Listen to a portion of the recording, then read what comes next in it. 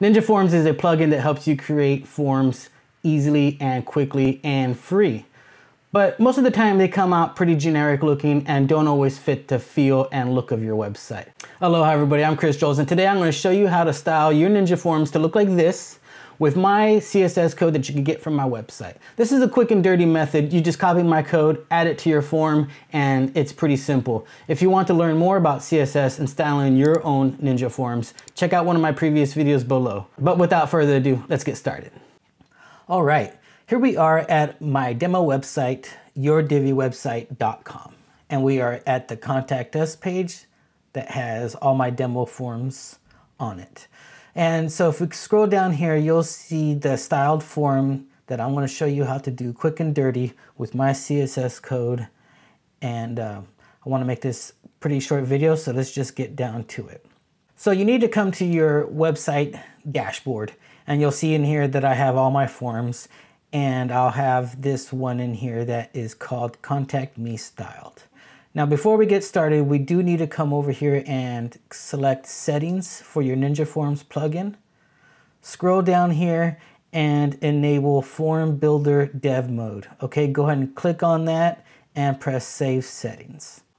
And then after that, we could come back here to our Ninja Forms dashboard. I do want to thank one of my viewers for commenting on one of my videos to remind me that you do have to click on that Dev Mode in order to add a custom class to your form. Let's go to your form that you want to get styled, okay? So you click on the settings. You're gonna come over here to advanced. Now, your settings back here and your options back here will be different than mine according to whether or not you have the free version, the pro version, and what additional plugins you have installed, okay? So what we want to do is come over here to our display settings. To style this form that I'm going to show you, you do not need to have this option here, okay? This is the paid version style setting, and we do not need this for what we are going to create. So come over here to your display settings and toggle open advanced, and you want to come down here and you want to give this name to your wrapper, okay? Contact Styled. So once you do that, you're going to press done and you're going to publish your settings, and then you could close your form. So the second step you need to do is come over to my website, and I will have this link down below, and you want to come to this post and scroll down, and I'll have the CSS code that you need. Okay, and you'll see that we have the custom CSS class that I created, Contact Styled. When you have it in your CSS code, you do need to have this period in front. When you enter it into your settings here, you do not include the period, okay? Just want to clarify that. Okay, so here is my styles. I'm not going to go through what all these styles do. This is just quick and dirty. So you could come in here and you could grab all these styles and copy them. Come back over here to your website.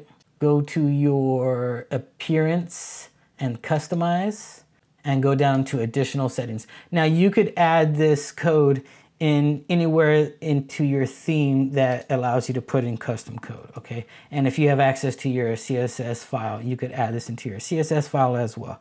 So you're just gonna come over here and you're gonna paste all those right in there and then publish that. And then when you go to your form, it should be stylized. Now, real quickly, I want to show you that this does work. So here's my form that I was styled, okay? This is already picking up the CSS. So here we are, we have this basic Contact Me form, okay? That's not styled. Let's go find this form. This is the form right here that has no style. So we're gonna come into here, we're gonna go to Advanced, we're gonna go to our display settings, toggle open Advanced, and give it that CSS class. Contact Styled.